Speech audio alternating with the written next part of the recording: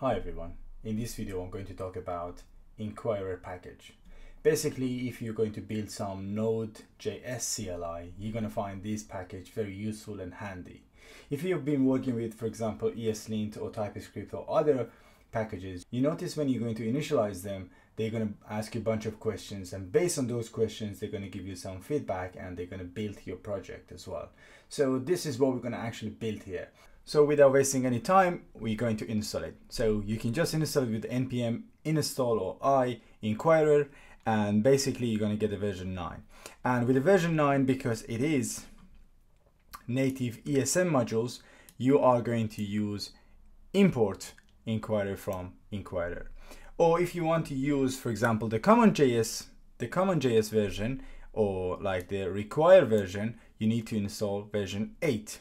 So assuming you're going to use the latest version, whatever version is that, which is as of today, it's version 9 and beyond, then you're going to get the ESM modules. So with the ESM modules, you can see you have to do just a bit of things on your package.json. In a package.json, you need to add type modules. And if you add this one, all good to go. So we have Inquirer, and then, well, obviously here is a dev dependency. It doesn't matter, it depends on your project. And also you're going to have the type module. Once you have the type module, you can use it in a way that explained in the documentation. So in order to use it, it's very simple. You're going to just import it like this. And then you're going to have a bunch of questions, whatever you want to ask. And then the rest would be as follow. So I'm going to zoom in a little bit. You can see it now here. So with the inquiry, you're going to prompt questions, and then you're going to have the answers. And then we're going to just do, for example, console log one of the items in the answers or all of them. We're going to use console.dir to just look at all of them, but the console would be an object which contains all the answers. Okay, so now I'm here, and if I want to just show all my questions, I'm going to ask two questions basically. One would be a list. The type of the question would be a list, so they can choose one of these two, JavaScript or TypeScript, and the message would be this one. There's a default one.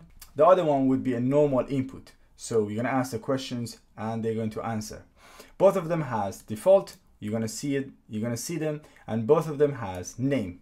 So with the name, this is what exactly you're going to use with your answers. As you can see, we have answers.jsts. This name is this one. So if you want to know what answer they chose for that specific question, or then this is how you're gonna get it.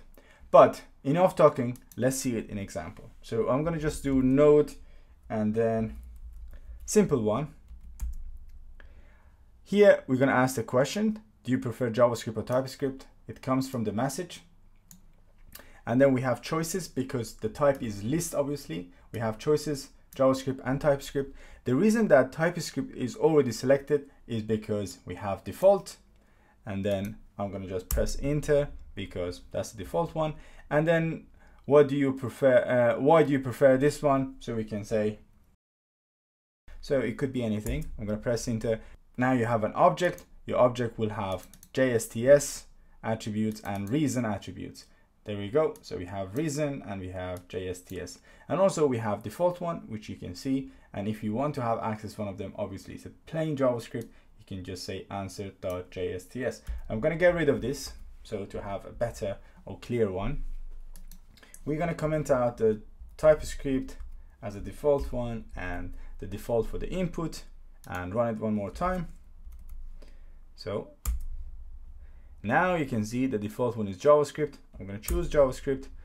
I don't have any answer. Let's say I don't know why I chose JavaScript. You're going to press enter.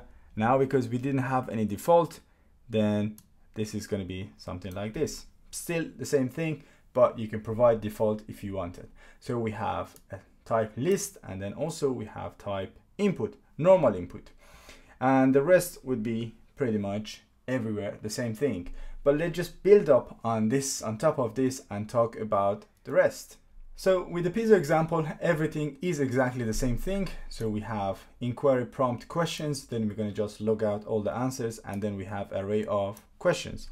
To just prove the point, so we're going to say nodejs, then pizza, then we're going to get a little bit different one.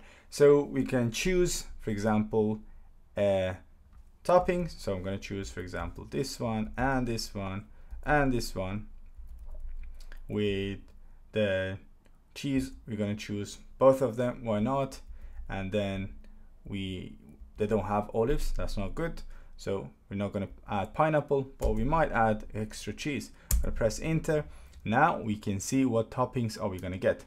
So everything would be pretty much simple as this. You have interactive CLI that you can really play and do a lot of things. But if now we look at the questions, there we go.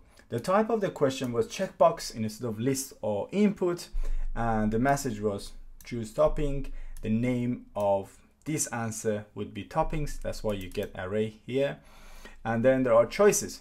With the choices, you can see we had separator. Now if I run it one more time, we have a separator. So that's a separator here. I call it meat. And then we have some some options. And then we have another separator, cheese. As you could see, the mozzarella was chosen because the checked was true. So if you are here and scroll down on the left side, you can see mozzarella is chosen. And also we have another one, the usual one, and also we have extras because this is disabled, so we couldn't choose it, and then the rest would be pretty much the same thing. So expand is exactly the same thing. I'm going to just get out of this one and then do nodejs.expand. I'll open this one. So basically the question is saying there's a conflict on a file. What do you want to do? I have no idea. What do they mean? I assume H is help, but let's say we don't know anything. We're going to press enter. And now it's going to show all the possible answers that we can choose. I'm going to choose R. R doesn't exist. Press enter.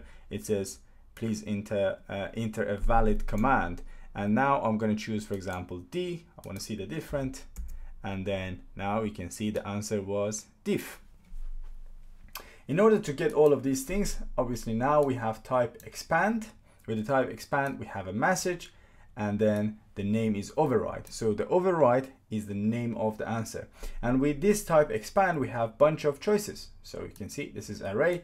If I just open it now, we have a key, which is Y, and then it's going to choose the value override. Key A, it's going to give us the override all.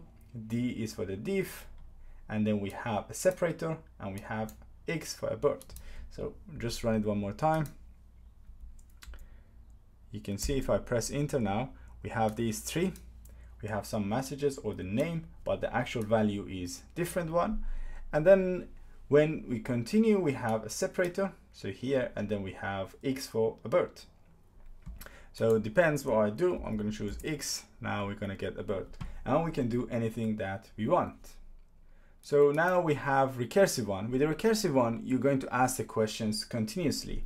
What do I mean is simple. So if I just do node, then recursive, it's going to ask what's my favorite TV show. My favorite TV show, let's say, is Friends. Want to enter another TV favorite? Why not? Let's call yes. And then I'm going to call Spartacus. It's going to ask again. And if I just press yes and just say Big Bang Theory, then again, yes, Vikings. Actually here, I'm going to press enter, Vikings. So it's not going to stop until I just press N. Then it's going to give me the list of all of them. Okay, how we achieve this is very simple. So we are asking a question, basically. Let's see the questions. So we have two questions. One is a normal input, so it's going to ask it. And the other one is the confirm. So with the confirm is yes and no. The default was yes, as you could see. The Y was just a little bit bigger. So if I just press this one, so the default one is yes, because that's why it says just hit enter for yes. And I'm going to just put X and then press N. We're going to get out. So because we had default yes, then it was continuing. Next thing that we can see here is a little bit interesting, because first thing first, it's going to just prompt the questions. Then the next thing that it's going to do is just add it to the array. So we have an array on the top. So all the answers.tv show, which is this bit. And then it's going actually to check for the ask again. If it is true, which is default is true, then it's going to call the function one more time, the whole function. It's run it every time. And then once we are done, we're just saying these are your favorite one. So that's how you're going to achieve the recursive one. The next thing that we're going to do, we're going to put everything we learn in one project and see what do we get. So here with the questions, we're going to ask for the email, we're going to ask for the password, ID numbers, and quite a few other things. But I think before just explaining them, let's see the demo. I'm going to just say node, and then let's run it. Complex. With the complex one, it's going to ask for the email. Password is something very strong. And then the user ID, I'm going to just put 200, why not? Build number, it will be 3. And then where do you want to log in? Assuming, for example, we are building a CLI to log in into a system. So we're going to log into development. We have username and password obviously on the top. Everything we have confirmed, yes, they're all good. Do you want to log? Let's say no, we don't want to log.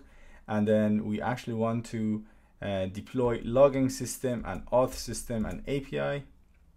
I'm going to press enter. Spell checker, let's just run the spell checker as well, why not?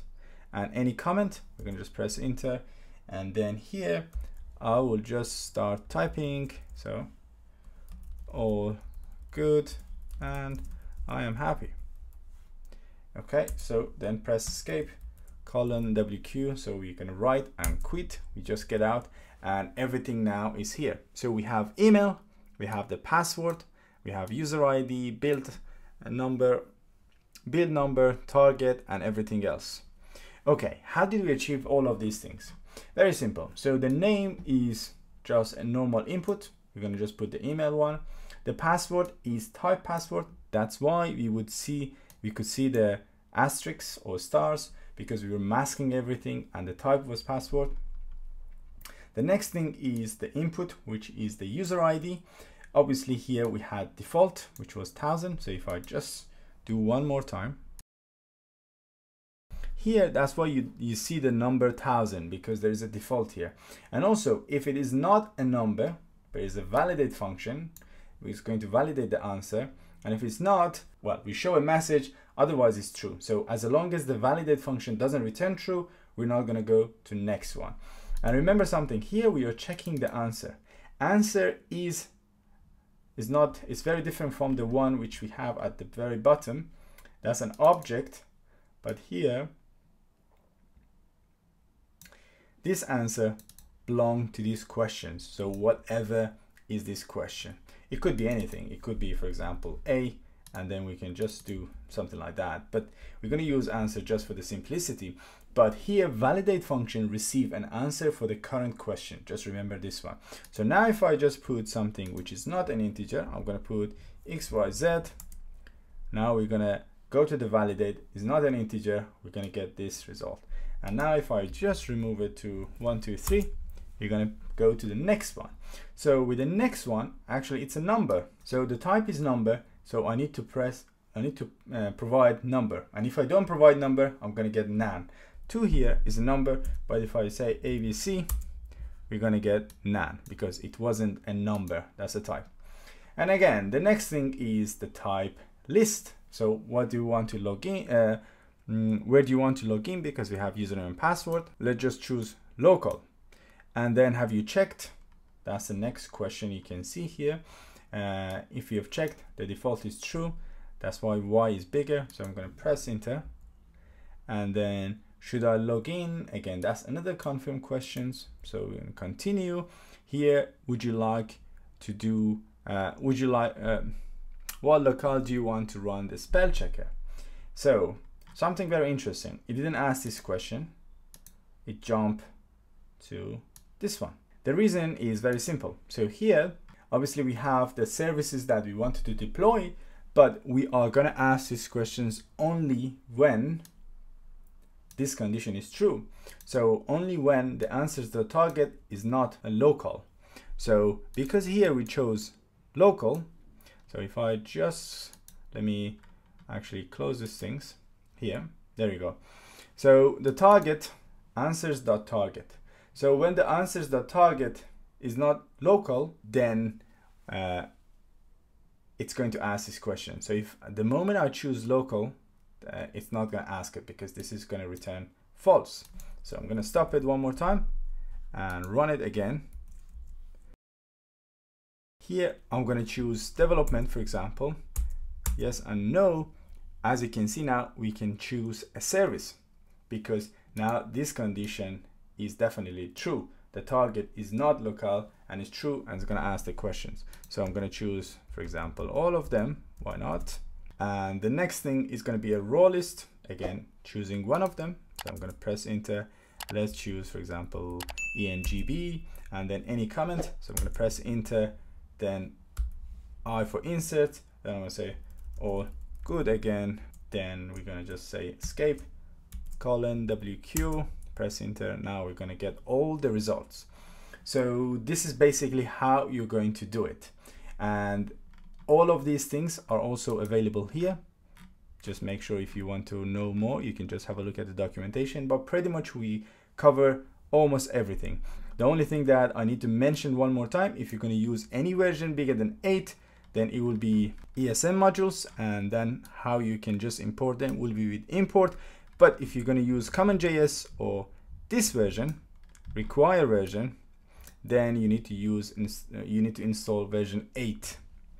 I think here at this stage we are at the end of the video, and if you like this type of content and you want me to just talk about more npm packages, interesting packages, please don't forget to share, like, subscribe, and let me know in the comment section. And based on the YouTube analytics, I can see most of you are not subscribed. Please, if you don't mind, press the subscribe button, which is going to support the channel. Thank you so much, and I'm going to see you in the next video.